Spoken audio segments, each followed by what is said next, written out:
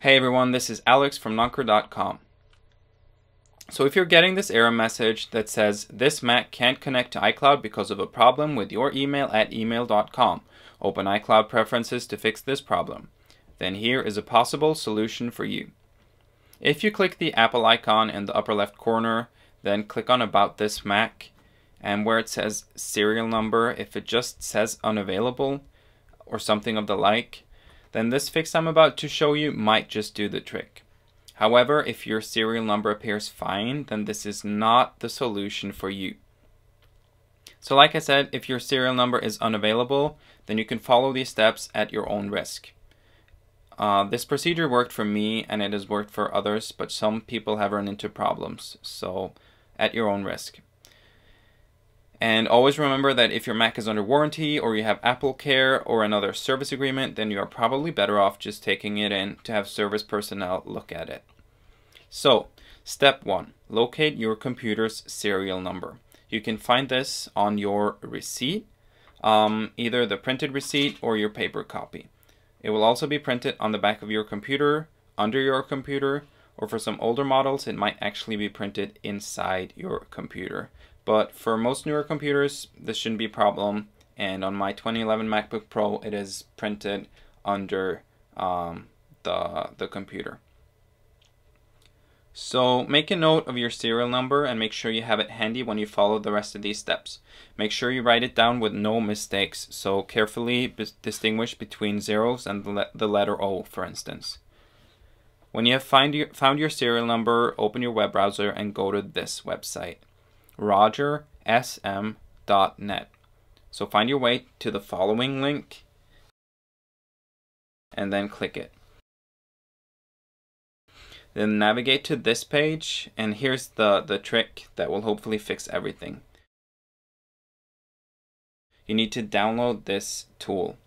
Now that might take a while, but when your download is finished, open Disk Utility.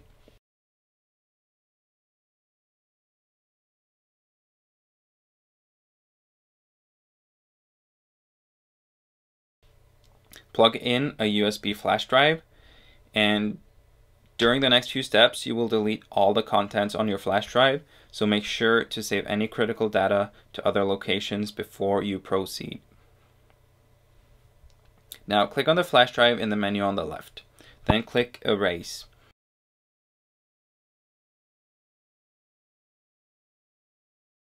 Make sure that the format is set to FAT, and then click the Erase button right here.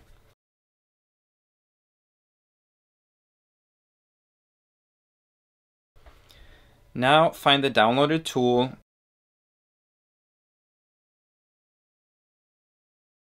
and drag it into Disk Utility like this.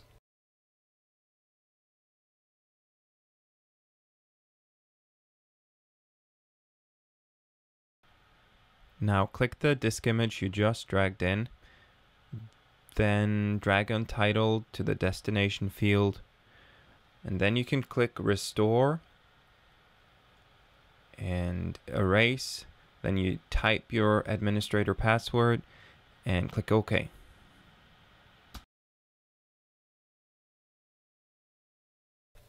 When this process is finished, restart your computer, and as the computer boots up, press and hold the Option key repeatedly.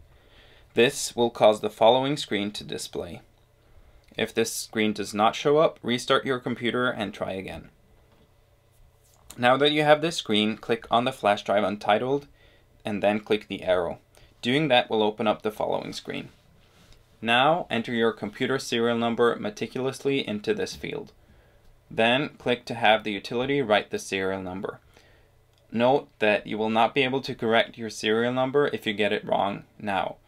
So enter it correctly on the first attempt, very important.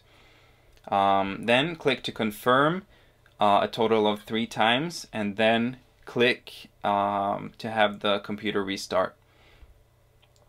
This time allow the computer to boot normally, don't hold Option. So now that the computer is up and running, your iCloud problems should be fixed. My computer immediately prompts me for my iCloud password, which indicates that things are now working. You can also check to see when you click about this Mac in the Apple menu in the upper left corner if your serial number has indeed been written.